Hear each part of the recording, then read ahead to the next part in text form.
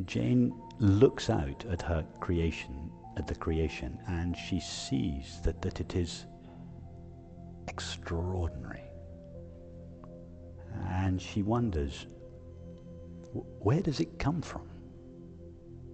What is it that creates all of this? What was before all of this? And thinking in this way, and she obviously thinks that she is just a tiny, incidental, insignificant little body that is going to last in the scheme of things just a moment. So she has a sense of this vast and extraordinary universe that somehow created everything that she sees, including herself. So she wonders, what is it that created this? Where does this come from? And asking this question, her mind goes, it travels, as it were, through the creation that she sees to something beyond, and she conceives of something at an infinite distance from herself that is somehow outside the universe that she perceives, that must have created this universe. So Jane conceives this creator. Jane conceives this creator, God, as something at an infinite distance from herself, outside of herself, that created her world. And so she then wonders, how could I ever have a relationship with this God at an infinite distance from myself? What would I have to do? And because this God is at an infinite distance from herself and essentially unknowable, the best she can do is believe in it. Pray to it, believe it. She has a feeling for it, and her feeling for God is very true. It comes from her intuition that there is something much bigger than her own finite self that gives rise to all of this. But she conceives of that something in a way that is consistent with her belief in being a separate self. So although her intuition about God or the ultimate reality is true, the way she thinks of it is simply a reflection of her belief in her sense of herself as a separate self. So she conceives of God as the separate other, at an infinite distance from herself. And this is the conventional religious model. What she doesn't know, although she intuits it, but what she doesn't know is that the ultimate reality, the ultimate creator of this extraordinary and vast universe that she perceives, is identical to her very own self. Although she has this intuition, she doesn't yet know that what the world is out there is identical to what she is in here. And so she spends much of her life following exoteric religion, praying to a God at an infinite distance from herself. Anyway, because of this intuition that she has, she is led by a series of apparently chance events to a retreat at Garrison. And she's given a new model of this so-called creator God. She begins to realize that what she is in the depths of herself is the same as what the universe is. The apparent distinction between herself and all objects and others is only an appearance. That underlying this appearance there is a fundamental unity of being, and that unity of being is accessible to her through the knowledge I am, because the knowledge I am is the knowledge of being. All that is required is to remove the limitations that we have placed on that being. And then she begins to think about the sayings in the Bible that she was brought up with when Jesus said, "I and my Father are one." What I essentially am and what the universe essentially is are the same being, refracted into a multiplicity and diversity of objects and others, only through the limitations of each of our minds. But behind those limitations, there is this fundamental unity of being. The being in each of us borrows its apparently individual existence from that shared being. And that shared being is what is traditionally called God. And that is why the highest prayer is silent, because silence is the highest prayer, because we cannot go from ourselves to God. We cannot make any movement from ourselves to God, because any movement from ourselves or away from ourselves would be a movement away from God. There is no pathway from ourselves to God.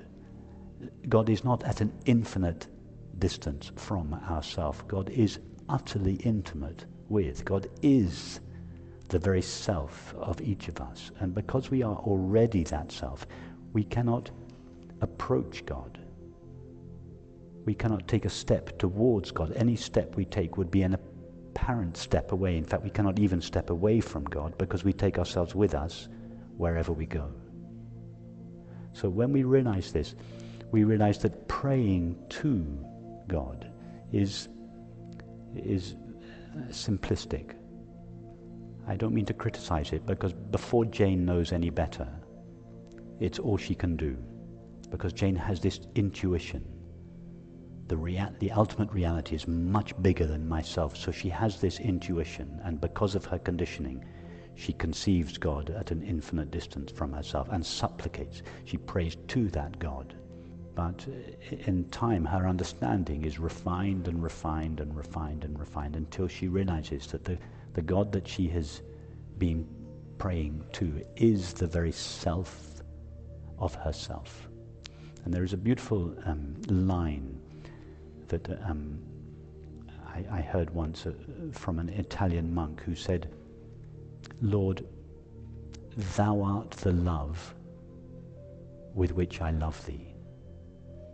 I thought that the Lord was at an infinite distance from myself, and that I was loving that God. So my love started in my heart,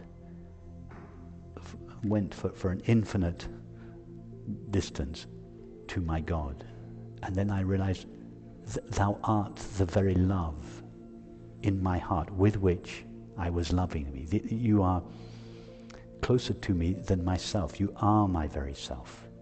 I cannot love thee because you are that love.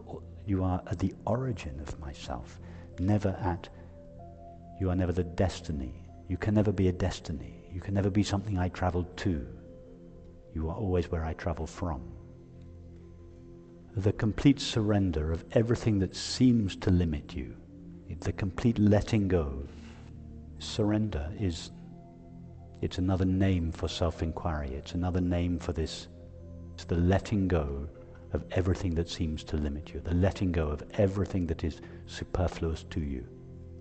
Letting go, letting go, letting go, until you arrive at that element of yourself that you cannot let go of, your naked, self-aware being.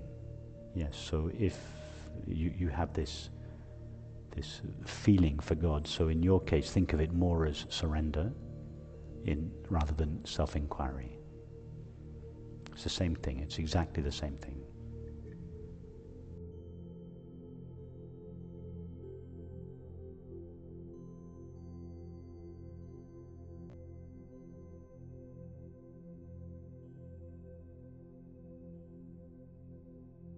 Understanding is always timeless. Have you noticed that? It never takes time to understand anything. It takes time to think about things, but the moment of understanding is always like that. In fact, understanding doesn't take place in a moment. It's literally timeless, because there is no mind there.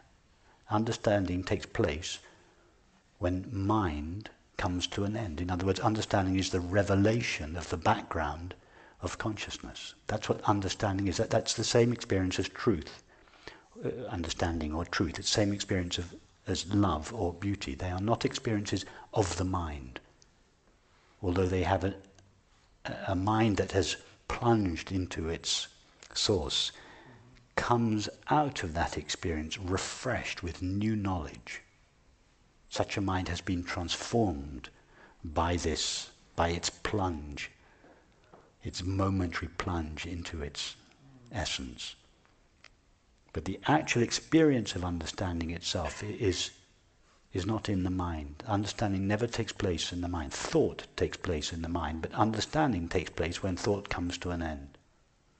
So what we are doing here with thinking is not going towards understanding as if understanding will finally happen.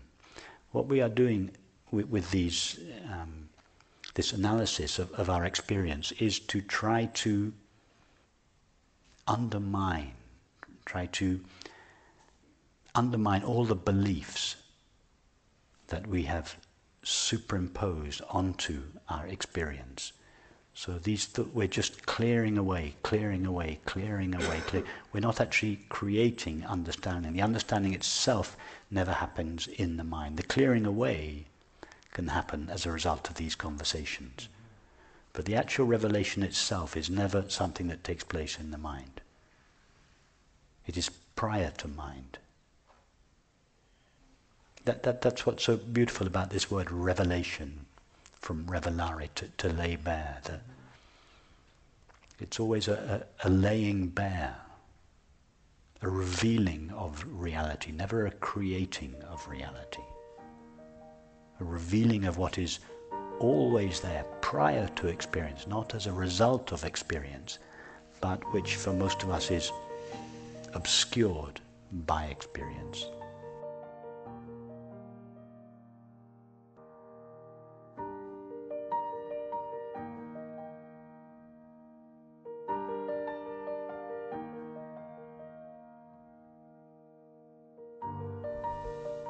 Let's start with the first question about what do I mean by being aware of being aware.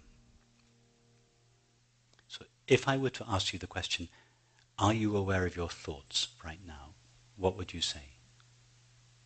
Right now I'm not having any thought, I'm just listening to you. Fair yes, enough. but normally, yes. Okay, so let me ask you another question. Are you aware of the sound of my voice? Of course I have to keep talking for you to be aware of the sound. You're okay, perfect. Are you aware of these flowers? Yes, I can see them. Yeah. Are you aware of the sensation at the soles of your feet? Yes. Okay. Are you aware of the trees behind you? No. Turn I around. would have to turn around and... Are you aware of them when you turn around? Yes. Okay.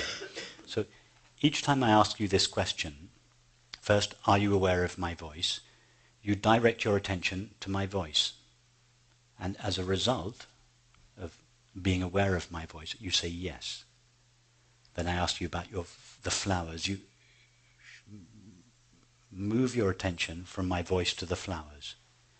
I then ask you, are you aware of the sensation at the soles of your feet? You take your attention off the flowers and you, as it were, shine your attention on the tingling at the soles of your feet. And then when I ask you, are you aware of the trees behind you? You have to turn around and you shine your attention in that direction. Yes? Mm-hmm. Am I speaking Yes. your experience? Okay, so now, if I were to ask you the question, not are you aware of A, B, or C, but simply, are you aware? What would you say? Yeah, I'm here. No, not are you here, are you aware? Yes, I'm aware. Okay. Now, what do you do with your attention to come up with that answer? All the previous questions, every time I asked you, are you aware of this object? You had to shine your attention on that object. And it was only because you shone your attention on that object that you said yes. When I first asked you if you were aware of the trees, you said no. But then you turned around and you shone your attention on the trees. And as a result of that experience, you said yes. Now, I asked you the question, are you aware? You paused and you said yes. What did you do with your attention in that pause? I went in. Where did you go? Something somewhat similar, interesting. Because when you asked me, are you aware of the sensation of your sole of your feet? It was a going in sensation. When you say, you go, as it were, inside the body. You go to an experience that seems to be inside, as opposed to the trees which seem to be outside. Yeah. But when you go inside the body, go now inside the body. Close your eyes and explore with your attention the experience of the inside of the body. All that's there is sensation. Yeah? It's right. just sensation. There's nothing else there apart from sensation. Yes? Right. Now, if you explore your mind, all that you find there are thoughts and images. Yes? Yeah. So where do you go to find the experience of being aware? You don't go into the body. You don't go into the mind. You've already agreed all there is to the body is sensation. All there is to the mind is thought and perception.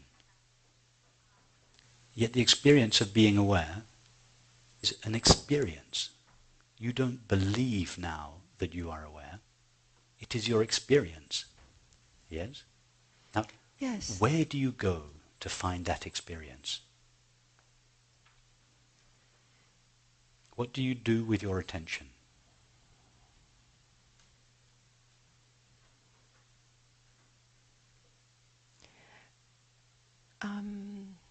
Open it? Yes, in other words, it's the opposite of a focusing of the attention. It's actually a defocusing of the attention. Mm-hmm. Because the experience of being aware is not an object that you can direct your attention towards. Yes? Right. But nevertheless, so it is a non-objective experience. You cannot deny the experience of being aware. It is an experience, but it has no objective qualities. Yes? Right. Now, if I were to ask you, what is it that experiences being aware? I guess I would have to say itself. That's what I mean by the experience of being aware of being aware. Ah. Exactly right. What else could experience awareness other than awareness? Because only awareness is aware. The body is not aware.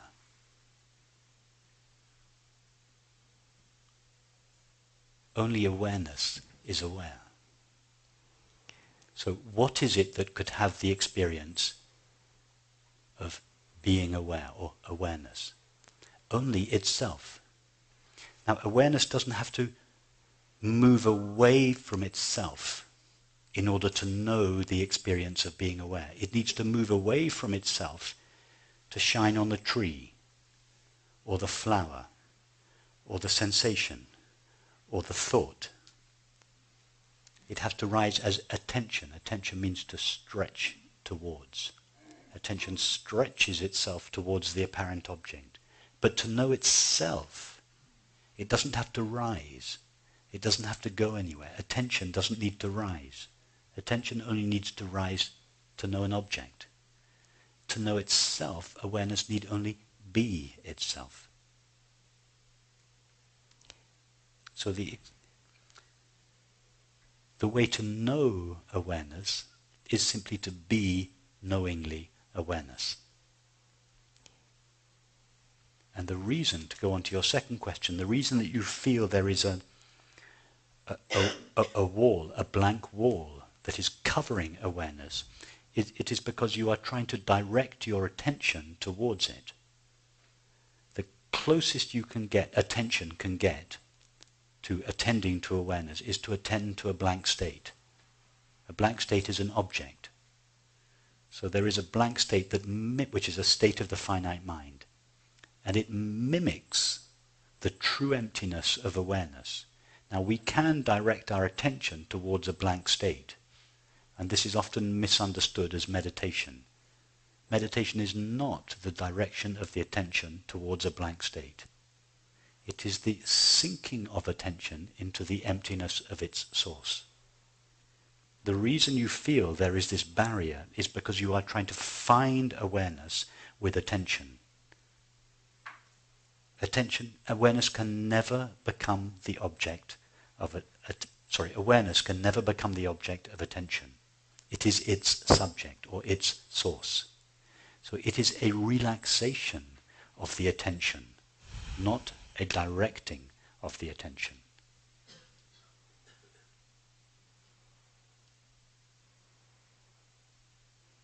So if we ask, how can I get there? How do I do it?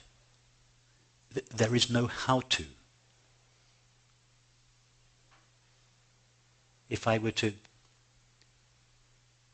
ask you to stand up, no, I'm not asking you to do this, but if I were to ask you to stand up and say, how could you take a step towards yourself? Try to take a step towards yourself. How would you do that? How would you take a step towards yourself? If I said, take a step towards these flowers, you would know what to do. You could do that. You could practice that. You could walk. Or if I said, take a step towards the trees, you could practice it. You could turn around and start walking. The only thing you cannot walk towards is yourself. You can only walk towards something that is not yourself. So you, in this metaphor, is awareness. The only thing that awareness can attend to is not itself. And in order to know something that is not itself, it has to rise in the form of attention or mind. Then it directs itself towards the object. But it cannot attend to itself in the same way that you cannot walk towards yourself. Because you are already standing in yourself as yourself. Awareness is already standing in itself as itself. There is no how to because it's already there. There's only a how to go somewhere else. So any practice is a movement away. This is why I call it a non-practice.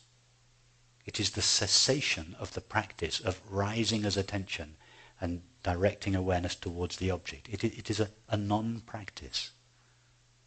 However, if our attention is so accustomed to directing itself towards objects most of the time, then this directing of the attention will seem to us to be the natural state.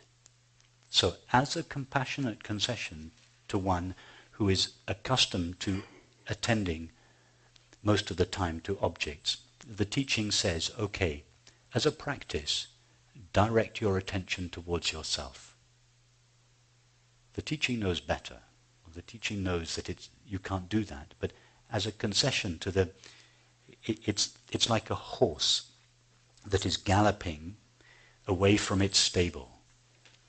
If you want the horse to go back to the stable, you don't just pull on the reins and turn it round. You very slowly turn it round. The horse thinks it's always galloping in the same direction. You turn it round without the horse realizing that it's being turned round. It's just, from its point of view, it's just galloping forwards. It doesn't realize after a while that it's galloping home. So it's a little bit the same. The teaching as a concession to the mind that is habituated to focusing on objects.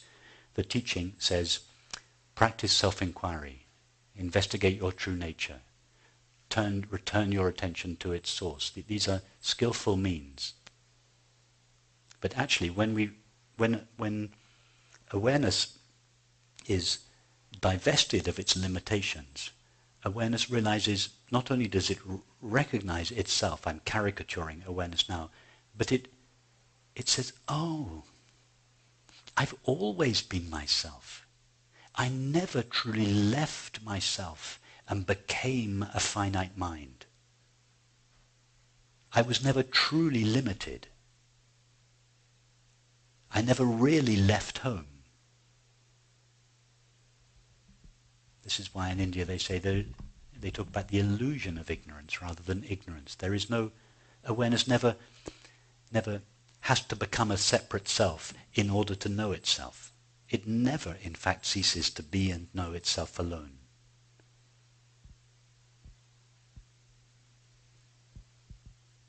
So the reason I say that is if you feel that you have to practice this relaxation of the attention in its source, and for instance, as I said sometimes over the last few days, if you have to lovingly remind the attention that what it is looking for doesn't reside at its destiny, it resides at its source. These are concessions, compassionate concessions. They're ways of inviting, lovingly inviting the attention back to its source. When it gets back to its source, we realize, attention actually never leaves awareness. But until that is clear, it is legitimate to talk about self-inquiry or self-investigation or self-abidance. It seems to be a practice from the point of view of a finite mind.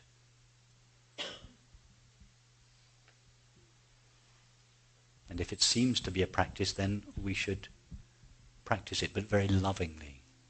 It's not a disciplined practice. It's a loving, think of it more as a loving cooperation. You're working lovingly with your attention, inviting it gently to come back to its home in the heart.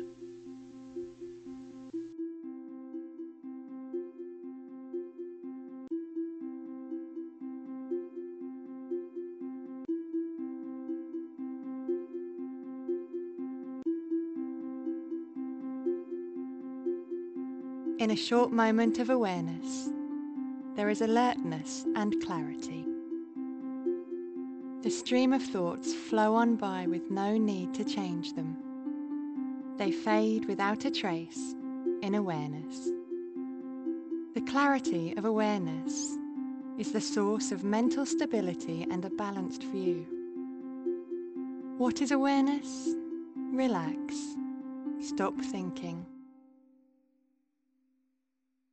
Notice the clarity and alertness. This is awareness. It is naturally present, wide open like the sky. When the next thought appears, simply recognize awareness. Restful awareness is required for both thinking and for noticing the absence of thought. Whenever you remember, throughout the day, choose awareness again and again. Let all thoughts flow on by, like the flight path of a bird in the sky.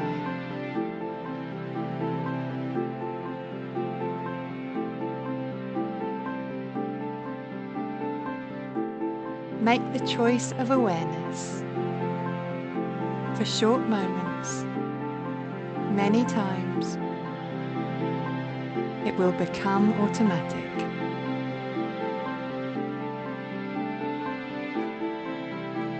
It is guaranteed that these short moments of sky-like awareness will transform your life.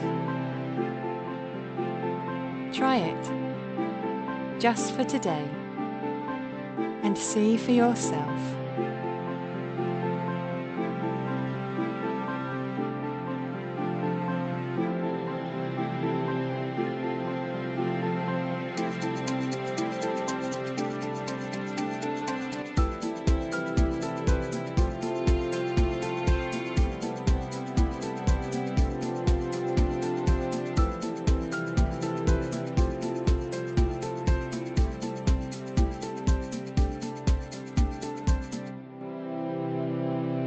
Short moments of awareness, repeated many times, become automatic.